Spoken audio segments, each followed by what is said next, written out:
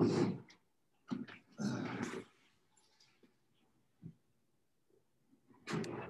afternoon to all our audience members, and welcome to our seasoned guest speaker, Mr. Thato Rammoko, a 2019 Mandela Washington Fellow. Mr. Rammoko is also a computer software engineer and entrepreneur. He leads a team of designers and engineers based in Lesotho, building various solutions from a mobile POS and banking solutions for SMEs, a cooked meal marketplace called Lunchbox LS, and a rental housing marketplace Move In. In addition to data science, Mr. Rammoko is skilled in design thinking, business development, and possesses strong analytical skills. Welcome, sir, and thank you for always being responsive to engaging our American Corner audience. Thank you so much. Thank you for having me. All right, let's get to it then. This is my first question. Why technology? Where did your passion for innovation come from?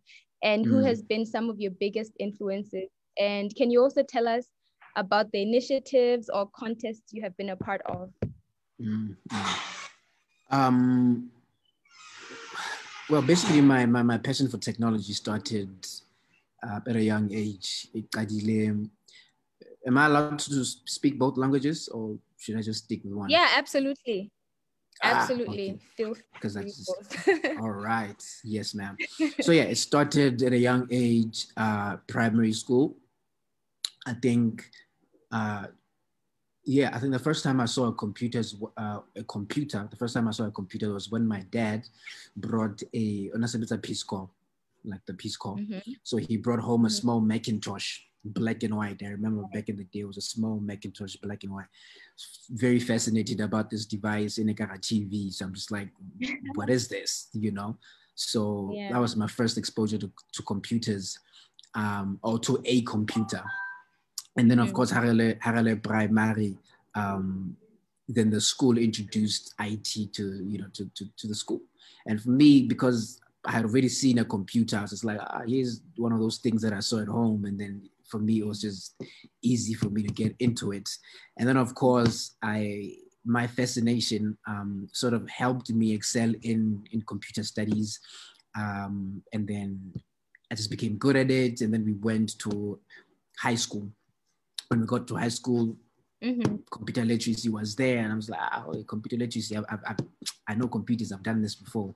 So I also excelled in it. And then I think in grade 10, when they introduced programming at high school,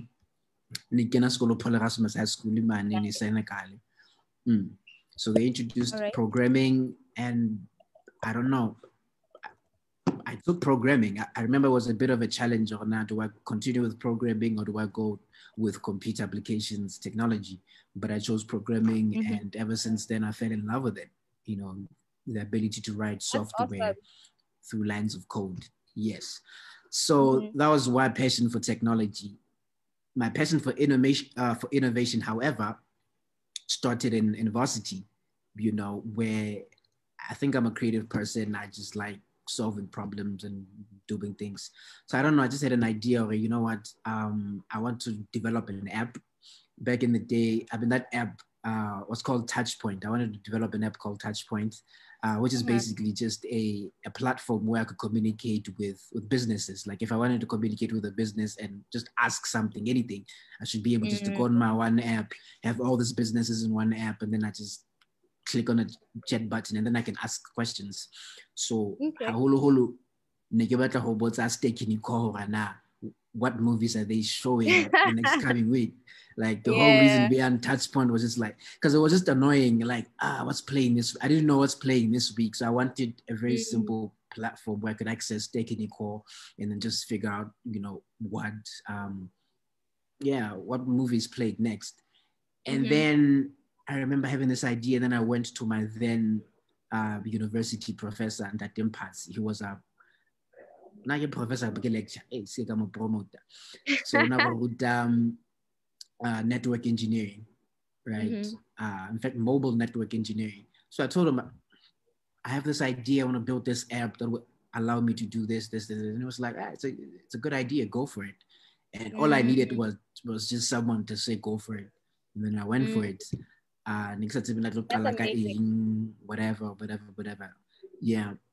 So then I graduated and now I'm on the outside, you know, and it was easy to talk about building an app then because Nekile University, I had access to internet, I had access to that computer lab.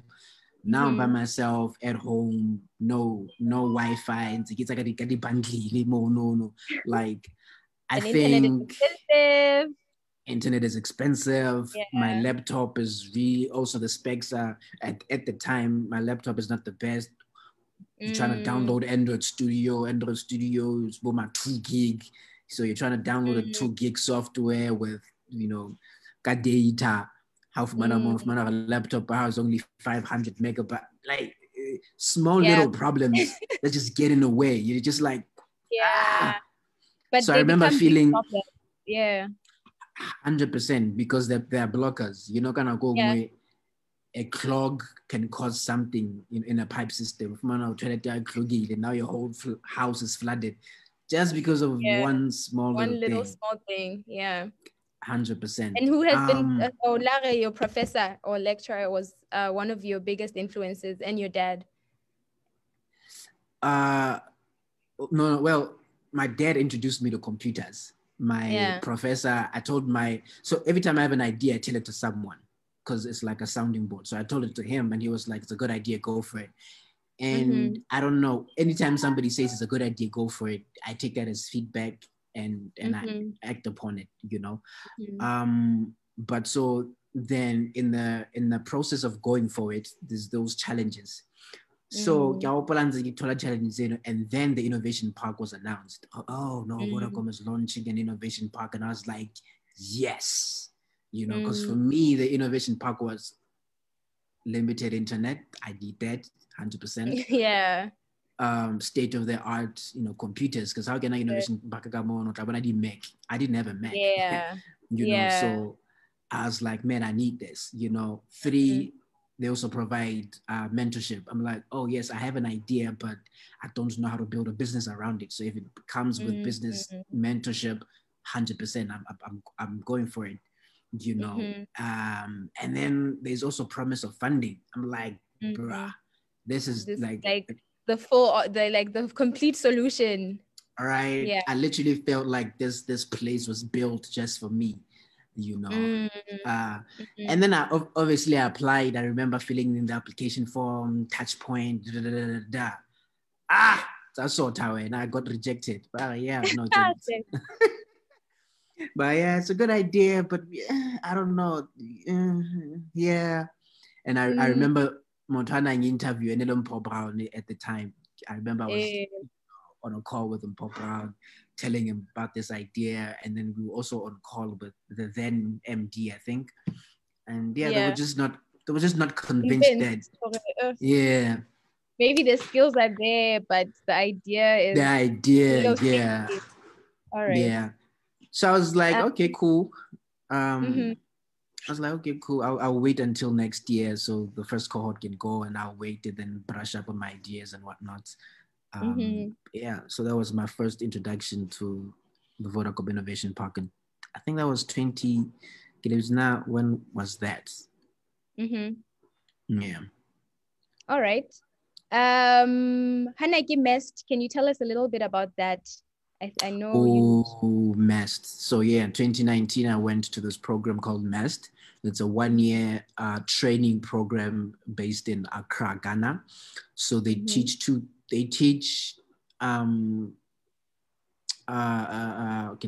software entrepreneurship. So MEST stands for Meltwater Entrepreneurial School of Technology, right?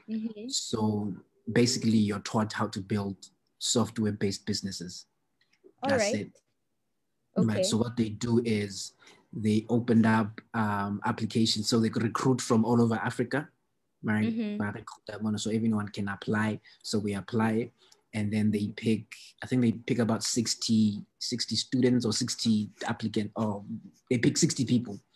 So from that 60, they give you 1 year. So in that 1 year, from those 60 people, you form teams. Okay. And then after you form teams, so they train you. While they train you, you form teams, and then in those teams you build. Basically, you just solve problems. You build solutions for problems. That's really cool. So you must have Yes. met a lot of people from, I mean, all across Africa. That must have Oh been yes. an amazing Oh experience. yes. That's I really met cool. brilliant individuals from Nigeria, from Ghana, from Cameroon, from South Africa, from Kenya, Mali, Ivory Coast, DRC, Botswana. I remember we had someone from Botswana there as well. It was literally just a melting pot of brilliant African talent. Nice. So, interesting question. What would you say is the state of technology and innovation in Lesotho? Let's start with maybe what are some of the greatest developments? So in my observation, I'm sure there's a whole lot going on that I'm unaware of, but what I've seen is that we're at an infancy stage, right? But we're also growing. When I look in the market, I see a whole lot of products that are coming out of the market. I mean, we have Music Box, developed by Enigma. So if you're an artist, you have a song, you upload it on Music Box. And for music lovers, you just go to Music Box and download local music. And score. It's our very own iTunes, it's a very, very great platform. I love it so much. And Enigma is really doing great work.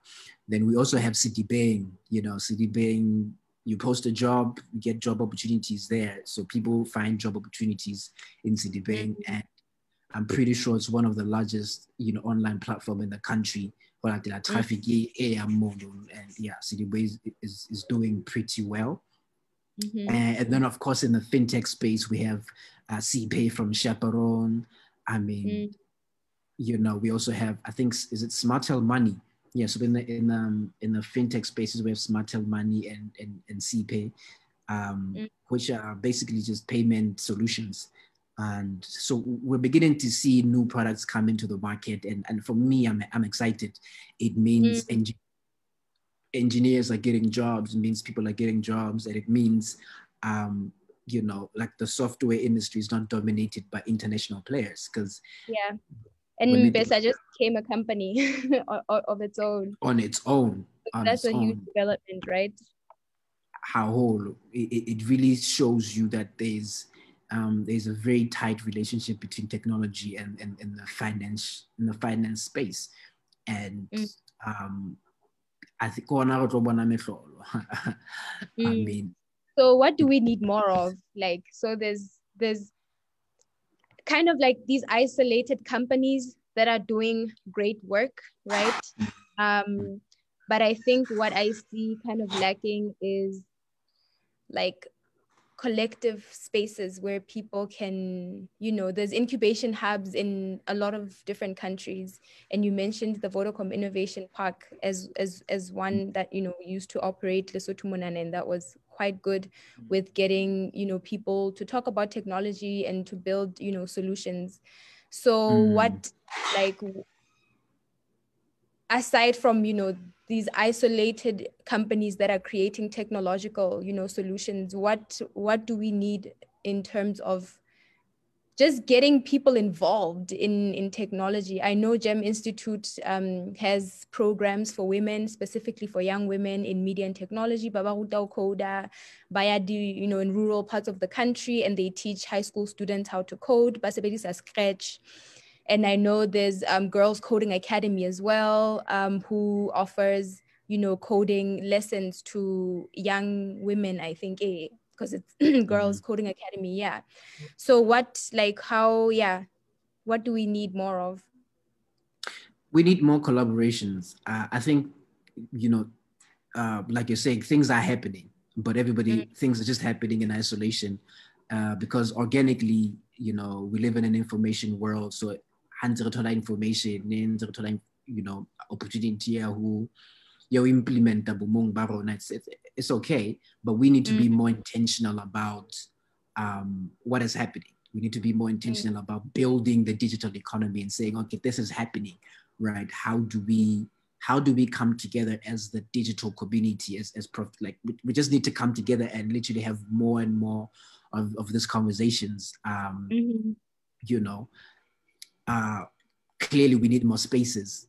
Definitely, we need more spaces where people can meet and just come up with ideas, test out ideas, and an idea that works gets funding so that it becomes a real product. Because I can promise you, there's so many projects that die, or that rather they don't even die. Like these are like laptop on people have so many prototypes, so many ideas, but they're just, those ideas are stuck in PowerPoint format. They're stuck in it's an app on your local machine. So we need, first and foremost, we need to have a platform where people can pitch this idea, and say, I have this idea, which I think Thad was doing. I think Thad was a very good platform where people can come and say, I have an idea. It's an app that does this, it's an app that does this. Someone in the crowd, would be able to say, oh, this is a very good app. All it needs is 1, 2, 1, 2, 3, and then we just move it forward. Further. Because I know before we closed for COVID, we had a group of students from Limpopo, and they were building I don't know how to explain it in English. And Baneba study Arduino set, which is, I don't know all the technicalities, but for us, it was like something we always had in the space, but we didn't really know what can we do with it. And then they came and they're like, no, this is what we can do. We can actually create, this thing. And I was like, oh, amazing. And then we closed for COVID, and that was that. So can you also maybe, when we're talking about innovation hubs, can you tell us a little bit about your experiences with YALI and because in as much as it's a leadership innovation hub, so it's not, hey, come code, it's, there are no hackathons or stuff like that, but can you tell us a little bit about how that contributed in your journey? So 2019 I went to Northwestern University, which is a good university. It's like when I was there and I was like, can't I just get a scholarship and stay here? Very good university. And man, so we were taught a whole lot of business principles or business should I call them principles? That works. That just basically because you exposure is a very big thing, because you're only exposed to problems. I mean, you can only come up with solutions to problems that you're exposed to, so if you're exposed to the same kind of problem, then you're always thinking of how, for instance, problem unemployment. Everybody's like, how do we solve unemployment? Like it's a problem that is constant in our minds. But if you go to a different place and then you see sanitation is a problem, or lack of water is a problem, then you start thinking that way. So me being there, you realize, oh man, there's other problems that people are talking about. Problems of how do we automate this? I'm just like, man, people are thinking about such problems, it's interesting. And building solutions for them as well. Yes. And then what they also did, the YALI program, like they took us to different innovation hubs, right? Like, nice. It's literally just spaces where people come together and then they build stuff, and then, periodically they invite investors to come and see what the the people that are incubated are working on, and then just give innovators resources to innovate, and then give them platforms to showcase their innovations, because that's another thing. Like, people have ideas but don't know whom to tell. Yeah. When you have an idea, the first thing is share it, but of course, you don't know, if I share it, then someone's going to steal my idea. But an idea is a solution to a problem. Right? We're not saying break down your concept, how you're going to, no, just say, there's a gap in this market, and chances are people already know there's a gap in that market, but you know, how will you build, you know, what product would you build, and how will you go into that market? How will you build trust with your customers? Because that's the first thing. You can build a product, but if people don't trust you, no one is gonna buy from that product. Yeah. Which is another thing that I actually noticed with like computer software engineers is that it's this community of like these really smart people that are solving all these problems. But the other thing that I noticed was that there needed to be an sort of like an integration or some sort of interaction between people in business and people that can actually develop products, because then you build this amazing app and then now you need the business acumen to actually market it properly. You need to sell it to the consumer, and you have to do so consistently, while the developers focus on the actual, you know, technicalities of the app or the platform. How have you navigated around those relationships? Yeah, so I think in the past for me, because I'm an engineer, like my skill set is engineering, so my business side wasn't that strong. So when I started out with a few of my friends. So it's arguable, like from Snap, the team that we've built is mostly technical people. There's no one who's business, and that's innovation park. Like through the innovation park, that's when we realized the configuration of the team was very technical. No one was business, and then that's when I decided, because we have a redundancy of skills, let me upskill myself on the business side. Like, let me learn what is a business model canvas, what is a customer development, customer discovery. Let me learn about design thinking, design thinking, all of those non-technical stuff. And I spent a whole lot of time building that side. That even my engineering was now becoming, I'm just like, because technology is evolving every single day. The other part, So it is definitely a challenge. I mean, if you look at most startups, they're usually co-founded by two co-founders. One who's a very technical co-founder, and then one who's a business.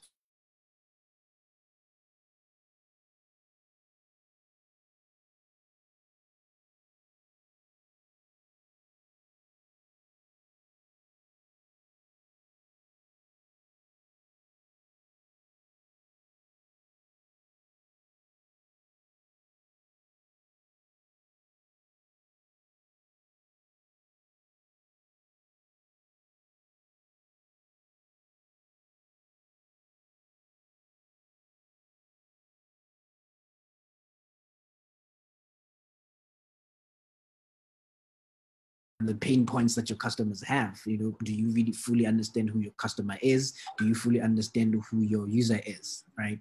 But am I still on? Looks like we have lost the host. This is interesting. So yeah, I think there needs to be a very good relationship between technical co-founders and business co-founders. I'm just going to continue as if nothing happened, but now I'm giving it away because I'm telling you that I'm continuing as if nothing happened, and yet something happened. But hello, we lost you there for a moment. Sorry, I think the Wi-Fi went off. Was yours also acting funny, or was it mine? Anyway, it doesn't matter. No, it was just you, and I became the host for a second, and I was just. Oh, okay. Sorry about that. You were talking about how a lot of tech companies have the business person, and then they also have, I think Facebook is an example. Apple is also an example, to a point where the business people are mistaken for being the developers, right? Yeah. I mean, there's also there's this incubator in the United States called Y Combinator. I think if we follow the Y Combinator model, it's a very interesting. It's an incubation program, one of the biggest I'll probably say one of the biggest in the world, because the companies that come out of Y Combinator are just brilliant. So So I think that is a model that works. We can just learn from Y Combinator on how to form teams that are going to build successful startups. Yeah. Great. So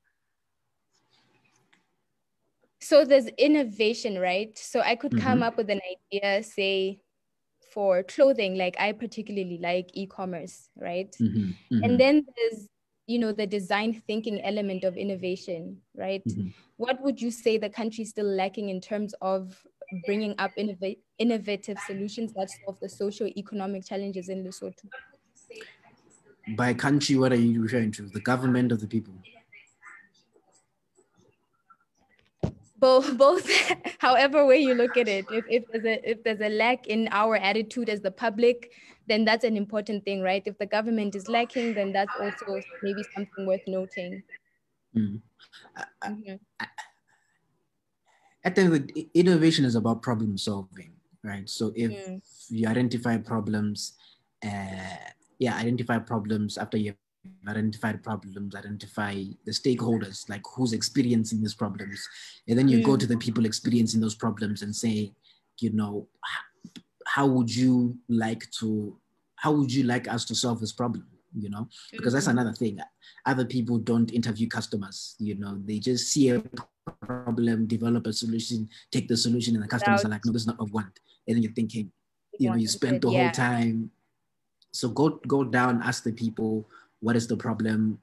What do you think? Collect your insights, collect your data, go to the lab, build, go back, give them, a sample. Is this what you want? Yes, this is what we want. We're willing to buy it. Go back to the lab, perfect it, and then roll it out. So what we need to do, of course, as it's very difficult how a country becomes very big, but in any case, as people that are custodians of innovation, whether they work in the public sector or work in the private sector, the first thing that they need to do is to engage the end users. For instance, let's say one of the best public organizations, do I call it a public organization or parastatal, that I like, that is very innovative, is LRA. Like LRA just doing the most, like LRA just doing the most. Like they have a nice queuing system there. It just displays there, and so and then they have a feedback, system where you can actually give feedback on how your services were. Yeah. So I think the LRA model is really, imagine if we can have such systems even in other, passport, everything else. If we can just digitize, the processes, and that's not even innovation. That's just like basic. Like digitizing. It's not even innovation. It's just changing, migrating from manual to digital. Yeah, because I think it still shocks me how, like, even for companies that are progressive, like, we still use paper, we still keep records on paper instead of using, digital filing systems. And it's like, it's so slow. But I think having these conversations, like, more. You had a webinar on automation. Was it automation? Yes. Yeah. Yes. Which I think is such an important conversation now for any entity, really, whether it's a public, entity, or if it's a private entity. We need to be developing systems that provide services to people faster, that are more efficient. There's no reason why at the end of the month, people should be queuing, the line in banking or anywhere else, really. And I think from our conversation now, I've determined that a lot of the innovation is happening in, like, financial-ish sectors, right? So, in areas that deal with money, which is not a bad thing, right? But there's such a great opportunity for, like, innovation in the health sector, right? What are some of the issues that the public has in healthcare service? Who will how na di-doctor you know, how na di-doctors are available in certain areas. There's the clinic, the line di telele. How do we solve some of those problems? Because I think technology and innovation is going to be a solution to these problems, because they've tried other means and obviously has not worked, because we still are experiencing the same issues. So I think that even though finance is a fascinating, you know, area, business is a fascinating area, there's so much opportunity in creating innovative solutions for, you know, healthcare, for example, and other areas where people are mostly, you know, affected. So in that context, what would you perceive might be, you know, which industries do you see as like the perfect industries to be conducive for innovation in the technology? I think, yeah, finance is the first industry, because at the end of the day, innovation is driven by profit. You know, where do you stand to make the most profit? And the financial industries is interesting in a sense. I mean, every like the financial industry, every industry, you know, is built on the finance industry. Like money is in everything; it touches everywhere. So how do we simplify access to financial services? How do we simplify compliance? How do we, like, basically how do we simplify the whole industry at the finance sector? And technology just simplifies the financial sector. And Hudima simplification, it reduces costs and increases revenue exponentially. So the financial sector is literally a very attractive the financial sector is a very attractive space, especially for investors. Like if you look at the amount of investment that is going into fintech, not just, I mean, in Africa, like investors are just pumping money into fintech. And then Kamara fintech is as agriculture. So the two spaces that are really very, very big is fintech and then the agricultural space. Like agri-tech is, or agro-tech is a very big thing. And then if I'm to mention top three, but now I'm talking at context of Africa. It's very difficult to isolate. Yeah. See, because also we're very small. You can't really build a product that you can only market to like 2 million people, and then not all those 2 million people are going to be your target market. So when you talk about innovation in Lesotho, you really have to be thinking in broader terms. It's like if you own an e-commerce store, like you can't be thinking, okay, ke tlo tla ke rekisetsa batho ba Lesotho fela, because if it's say for 25-year-olds to 35-year-olds, then 2 million reduced by you know what percentage. So yeah, I understand that. Can you also maybe tell us a little bit about your product? It's only the SME. I think it was a financial, like a financial app. So yes, I think it was in 2019 as well. UNDP had this hackathon, the financial inclusion hackathon. So yeah, a lot of developers attended, and then they literally had like categories where we could innovate, you know, in. And then we decided to focus on the payments.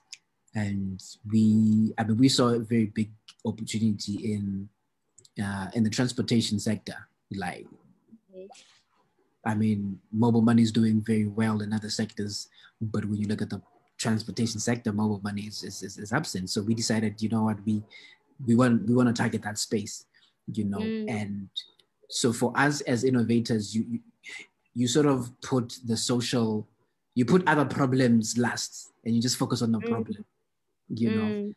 And but of course the reality is the problem is really it's not technical, but the problem is cultural.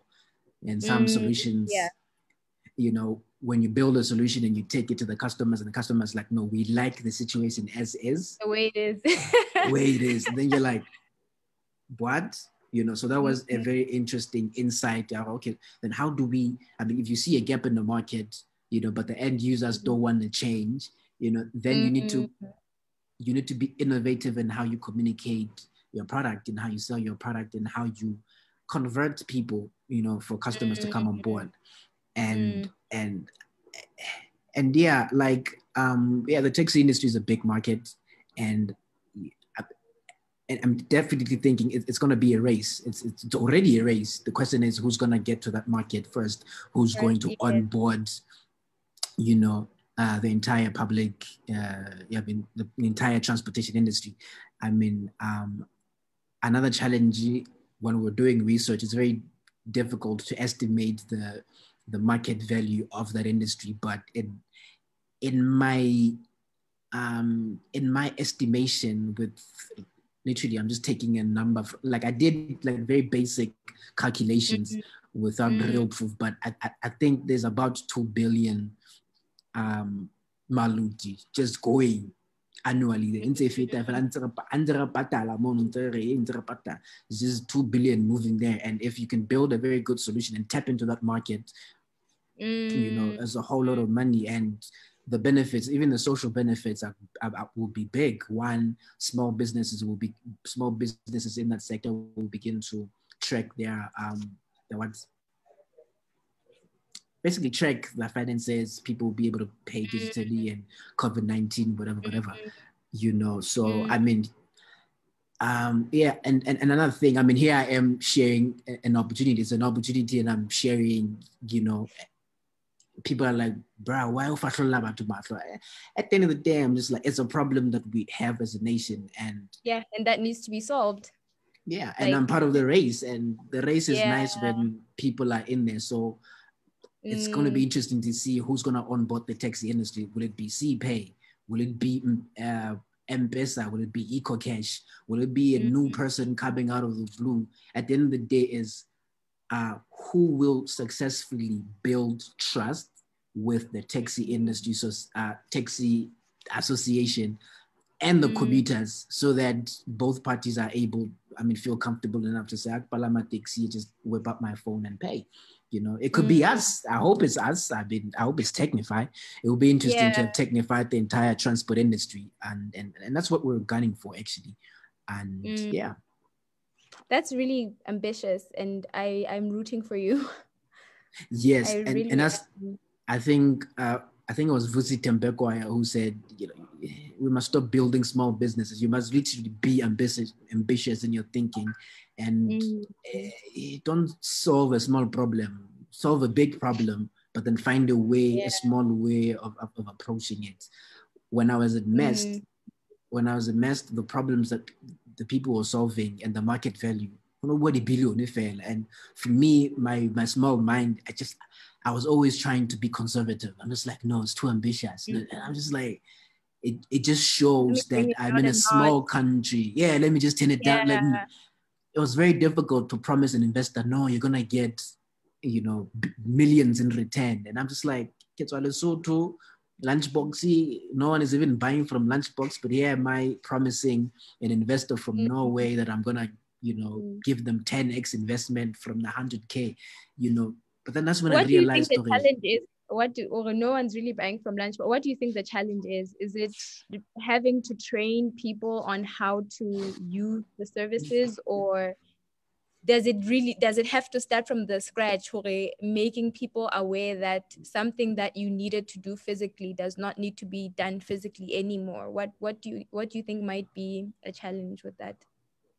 I think, I don't know if I'm going to call it a challenge, but at the end of the day, trust has to be built, and you can't build trust in one day, you know. So how do we build trust? One person tries Lunchbox, gets a good experience, tells the next friend, the friend tries it, gets a good experience, tell the next person. So we just need a few people to try Lunchbox, and then if it works for other people, then people will tell people, and then word will just spread. So challenge, we should be able to deliver a good experience for our first few customers. In the adoption curve, there's always the 20% that will adopt, the early adopters, the first 20% will use your product. Then the early majority will be like the 40%, and then the late majority, and then the laggards. So we as Lunchbox, we just need to find creative ways of building trust, especially with the first few users, because other people are like, yeah, Lunchbox, but the other people that get it. So the question is, those that get it, why aren't they using it? You know, maybe because they've used other delivery services and they've been disappointed. So because they've been disappointed, Lunchbox, you're like, oh, another one, you know. So there's a whole lot of cycle whatever that we need to break, you know. And which I think another interesting thing with the service that you offer is that, so you have in independent companies that you work with, right? So as a platform owner, right, you don't have control over the quality of the service that someone is going to receive. So if let's say I order something off a Lunchbox from a particular restaurant and I don't like my food, do you think that impact, that, you know, if I have a negative experience with with consuming the product that you have no, you know, control over, then that might affect my entire experience with the platform itself, even though you guys have nothing to do with the actual running of the restaurants that are listed on your app? Yes, it does affect it, because people don't separate experience like that. You know, people want a good holistic experience. You want to be able to go on a platform, and when you search for whatever you want to buy, you want the experience to be good. Once your order is through, you want whoever's following up that order to give you a good experience. Once the food is here, you want whoever's delivering the food to give you a good experience. Once you eat the food, you want to eat nice food. You want to have a good experience from end to end. And if there's dissatisfaction somewhere in the journey, you know, basically your Lunchbox, you should find a way to make the experience to be good from end to end. So we should have regular conversation with our vendors. So listen, you know, we had a bad experience. People complained about this with your food, so let's fix it. Then we should have a good relationship management with our customers and said, the experience that you had, we understand, we're working on it, even that follow-up. Because just one bad experience does not necessarily drive you away as the customer. How do we address your negative experience? If you had bad food, how do we respond to that? How I'm kind of the Lunchbox? Because negotiably in the same way, let's say an Airbnb would operate. Like if I have a bad experience staying at, you know, someone's house, would that affect how I feel about the Airbnb platform entirely? And I think that you're right in saying that, sure, you know, you guys can also act as an intermediary, but I think also figuring out ways that quality control, like in terms of the vendors that you work with. And I don't think anyone, in the same way, like you have to fill out, you know, multiple applications in order to be a driver via Uber. Does that operate the same way with the vendors that you guys work with? Do you have a vetting system, or is it one of those, as long as I can cook? So currently we haven't set up a vetting system yet, right? Because we're still in the process also of customer discovery, like which vendors really need Lunchbox, you know. So it's a tricky place to be in, because we're still trying to discover our vendors as well. Because some vendors are like, no, I'm good, I don't need Lunchbox, and some people are like, man, this is a very good idea, you know. So we have seen people like Piggly Wiggly signing up. We have seen other small vendors, and then we have other big vendors who are not signing up, and we're thinking, okay, why does this big vendor sign up and this big vendor does not sign up, you know? One of the vendors, no man, I already have a large following by myself. I'm not gonna help build your brand business.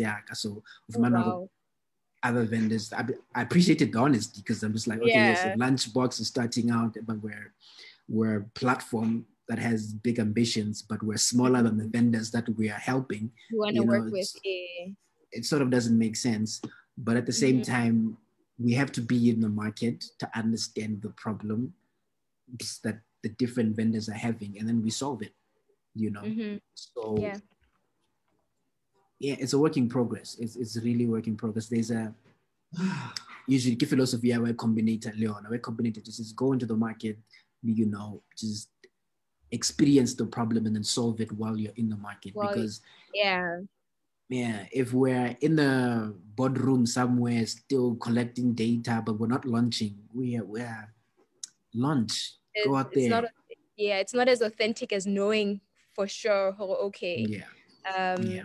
And then I think another interesting question is for in the Ibile, not just Lesotho, but across Africa, is that a lot of people operate their businesses informally, right? So if you had a platform like Lunchbox, we know Cafe What, we know Piggly Wiggly, we know Mint Lounge, those are formally registered entities. Entities, yes. How are we using technology in order to bridge the info, to integrate rather the informal sector, because it's a huge part of our economy. I think in 2016 Kenya alone, like 46% of their GDP in through pesa, which means this is in money that's flowing from the informal sector, that I think is a huge opportunity to also explore. Hobani, not everyone has a registered company.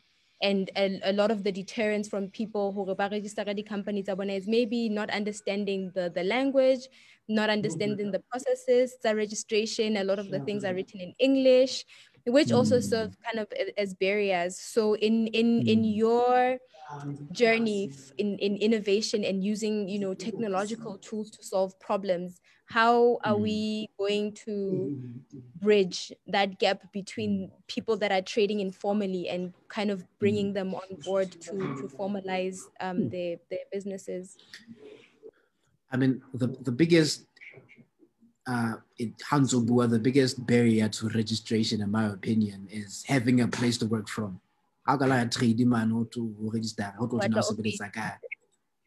and for me, I'm like, civilians are starting. So having civilians are starting, that means I can't register. And if I can't register, then I cannot be formal. And if I cannot be formal, then, so that is in my opinion, that's a regulatory problem, right? If we want to register informal, how to informal basically they're not registered, like they don't have documents. But yeah, they don't have a trade license. I just decided today and that's what I'm doing.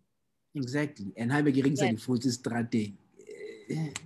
But then surprisingly, there's a lot of income that flows, without looking at a single individual. If you look at the market, collectively, how Shebile fela ka stopong, ba stopong monana, se Maseru, main traffic circle, like that's a lot of economic activity that is happening that has sort of just been boxed out of, formal institutions that I think technology is a great opportunity to say, how do we bridge those two? And like we're saying, Besa has been able to kind of bring them on board Hanyane to say, okay, this is an institution, how you can bank, you can,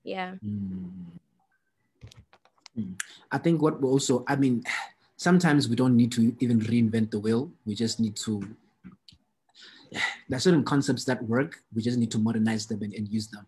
So a lot of these informal businesses, we call them informal, but they can literally come together and build the association. The register association, and then the association track out, okay, we have to starting the fruits, right? We have a membership of 20,000 people that sell fruits on the street. And so this association, those vendors through this association, get information, they get whatever trainings, whatever. So he got on your own, go on outside that. So that's not even a tech solution. That's just okay. This is true.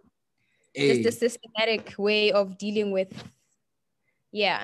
of bridging the gap, and okay, like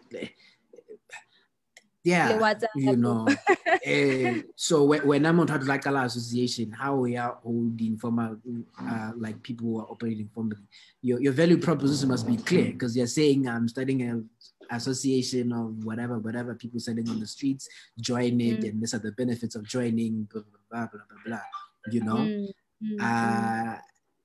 And if people feel like it's best for them to join, they will join and they'll get the benefits. So I feel it's going to improve your access to financing, but you don't have capital or whatever. So joining this association will improve whatever. But look at the taxi association. That is the most organized informal sector. You know, how about everything shuts down?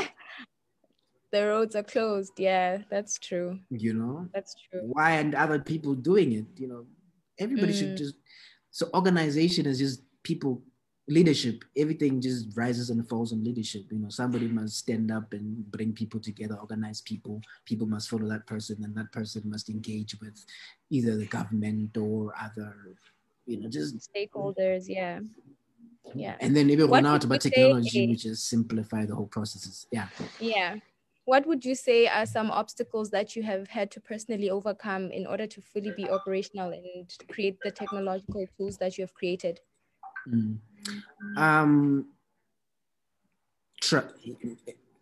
Building trust first and foremost with co-founding members. Like if I approach you and say, let's start a business, you know, one, you don't know me, you know, so me building trust with you, it's going to be very difficult, especially because I mean, building a business is a commitment, you know, because if you and I are going to be in a business relationship, but then 2 years down the line, you're like, hey, nasa gele sharp, you know. So building trust with your co-founding team is a very difficult thing. I mean, when you look at the amount of businesses that, you know, team dynamics, people start businesses together and then the relationship becomes sour and then they break up. And then it becomes like, we have so many stories. Like, if we can ask people to share stories of how their co-founding relationships didn't work, it's a common story. It's a common story. I think also it's like a conflict resolution issue, because if you look at like other entities, it's not like Bathawa Kabane, right? But I think, do we as a community and community do we have conflict resolution skills to say that if a relationship goes sour, can we take it back to the base? And are we just sort of the people barring you know, what's the word? When you've offended me or we don't agree, then it means that we cannot be on the same team. And I think that's a behavioral, but also like a deeply rooted cultural thing that we need to deal with, to say conflict is okay. It happens in every single relationship, whether it's romantic, whether it's business, whether it's literally everywhere. But can we find means or strategies to help us deal with conflicts? Because there's so many businesses, even that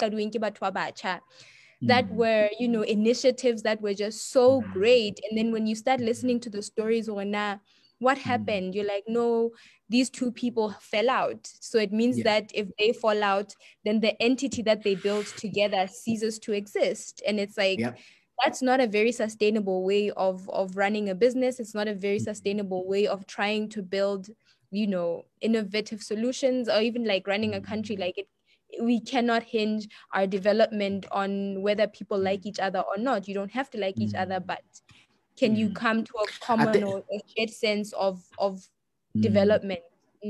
I think another thing, I mean, I'm just going to play devil's advocate, you know, just a little bit. When I look at makeup, Yabasut, we are very monolithic culture. You know. Yeah. That's it. But if you go in other diverse places, and when you're in a room of diversity, the people that kind of go with it just form strong relations. We're like, okay, to America, you know, so we form strong relationships where, I mean, if you look at the makeup of the American market, like Jews will come together and form a very, you know, circulate, but the Jewish economy, then there will be the Irish economy, and not to say that people, and the Asian economy, not to say that people are building all of those things. It's just that, I don't know, I'm just analyzing. Yeah, you know. That's very true. So, Monana, okay, we don't have like Basia economy, Mokoena economy, you know, Yeah, I don't know. I'm just trying to have an objective way of saying what is wrong. Why can't we deal with conflict? Why can't we start things? And yeah, but Sahamet is a very successful story of a group of Basotho came together and built something. So it is possible. It's very possible. And we're looking to enrich as well. Sorry? Enrich supermarket. Yes. We're looking to them as well as a model of how things could be. 100%. So I think things are changing. It's just that they're changing at a slow rate, but things are changing. So hopefully in the next 10 years, Basotho will be able to build ventures. Or maybe there are people that are out there, but Harabati, because we don't know the success stories, we only hear the stories of people that fail. So where do you see yourself in the next 5 to 10 years? Well, for me, I'm an engineer and I'm an entrepreneur. And it was very difficult for me to be both in this country. You know, really, it's a good but technically, especially software engineers. Like my heart bleeds for them because one, they're misplaced. You know, you're an engineer hired somewhere else, and you're not even doing engineering. You're doing something else. You know, because you have to survive. You know, and that misplacement, I don't like it. I think engineers should work at an engineering agency. And the reason why they should work at an engineering agency, because engineering is not a team. I mean, it's a team sport, you know. So when you have other engineers around you, when you struggle with something, you're able to ask, guys, I'm working on this project for this client, this thing, and so goodies. And then another engineer will help you, you know. But when you are working as under some engineering department of one company, and you are also go like, well, you can always go online on Stack Overflow, but it's very impersonal. So it just makes people that are isolated, that when they struggle, they find answers online. But at an agency, when you struggle, you literally find help other across. To brainstorm with, Yes. So in the next 5 to 10 years, I hope to build a software engineer. I hope Technify becomes a successful software engineering agency where developers can find a home and they can build their skills, you know, and they can learn from one another. And then, companies, if you want a software, instead of hiring people and putting them at your company, because they think how software and what are you going to do with them, you know? So please let us have an agency so that companies interact with an agency, and then developers can also have a good experience in this engineering whatnot. And then we'll also have, you know, people who will outsource clients internationally, so that we also build a talent pool that is in demand internationally, you know. I mean, I think MEST really changed my mind. It's very possible to build world-class developers because, well, the information, world-class information is accessible online. So we just need to give, right? We have talented developers in the country that can literally build world-class software, but there's that gap. How do we get Trey to work on, to join the Netflix engineering team, you know? We literally just need to understand how do we do that. And then once it's like, no, Trey just needs to understand to work at Netflix, you need to be at this level. To get the next level, you need to be recommended by Andela. To go into the Andela program, you have to have this thing.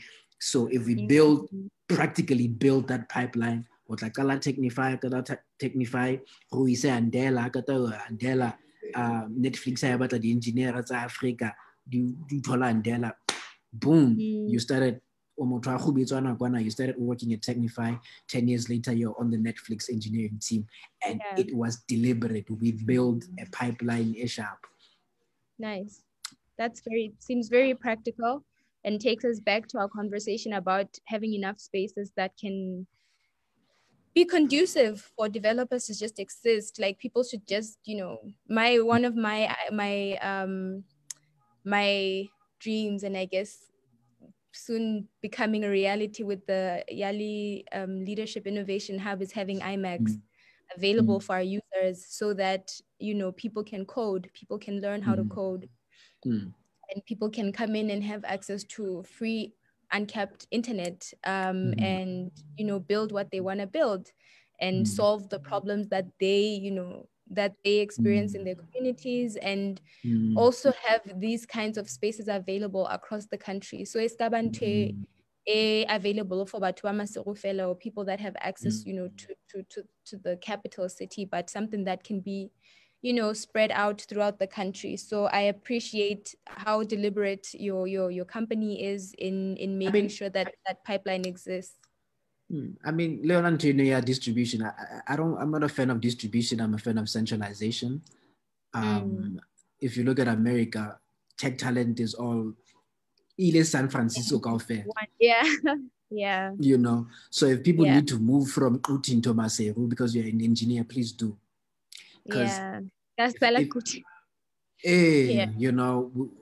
Like I said, if you join the community and you're very good, we need to find a way of helping these people come here and doing this. Because once you start thinking distribution, the logistics of building multiple places, whatever, you're making the projects too big and you won't start. So if you start in Maseru, Innovation Park Maseru, but we want people from different places to come and be a part of it, whatever, then throw in accommodation as part of the package. So if you don't have accommodation, we'll throw in accommodation. That's what Mest did. Mest picked me up from Lesotho. They gave me accommodation in Ghana. Instead of them building an office in Lesotho, so this to be. So that makes a lot of sense. Yeah. And then do you have any final words, maybe to inspire people that are thinking of going into technology, people that are thinking of building products, people that have maybe built something in Zeduti Computing Yabon? What would you say to those members of our audience? One, this is really not an individual sport, it's a team sport. So whatever you're building, whatever you're doing, don't do it by yourself, please.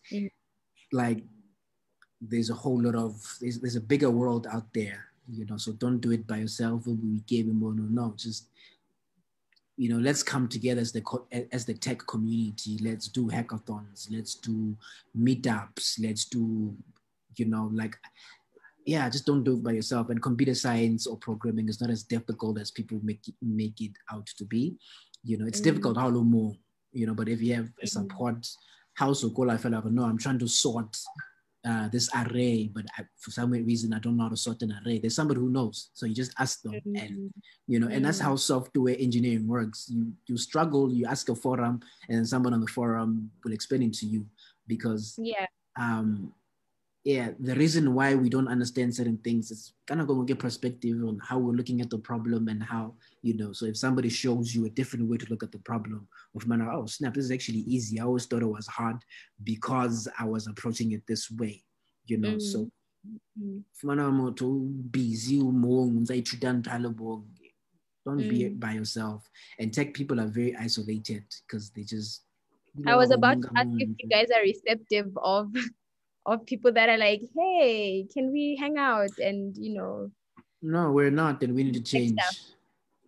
We're not, and we need to change. I know somebody, it's because sometimes, we're trying to have a normal conversation with you guys, and then you guys look at us weird, and we're just like, I'd rather just, it's just that difference between, I don't know, culture, whatever. I don't know what it is, but technical people are just sort of like a different. They like isolating.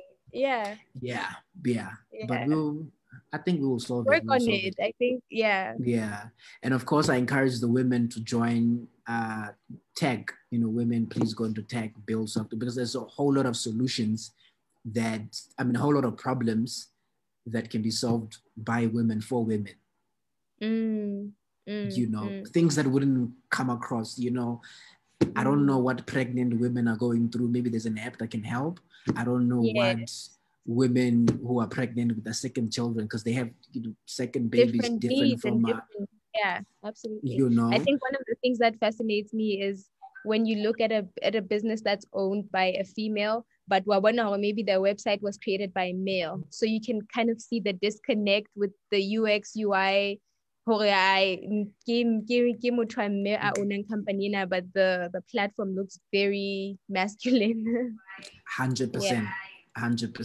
So we really need more women in the space. Thank you so much for joining me today. This was such an insightful conversation. Yes, ma'am. I look forward to engaging on these issues more. I'm sure we'll have multiple opportunities to maybe even meet some of your team members and have discussions about what it is that you guys are doing, the type of support that you need, and kind of opening up the space a little bit more so people can understand who it's attainable. It's attainable to be engaged in the technological space. It's also attainable to innovate. For people that are scared, this is what I created. I created this in Kenya. I created this in Ghana. Now I'm creating this in Lesotho. It becomes more tangible. And I think these are the sort of experiences that people need to hear more of. Thank you so much. And thank you to our audience for tuning in. And thank you so much for having me. Most welcome. And bye, everyone. See you next time. Yes, ma'am. Yeah. Don't forget to visit lunchboxls.com. Order food from your favorite joints. Yeah, that's it. Absolutely. Thank you, Thato. Bye. Oh, bye. Bye.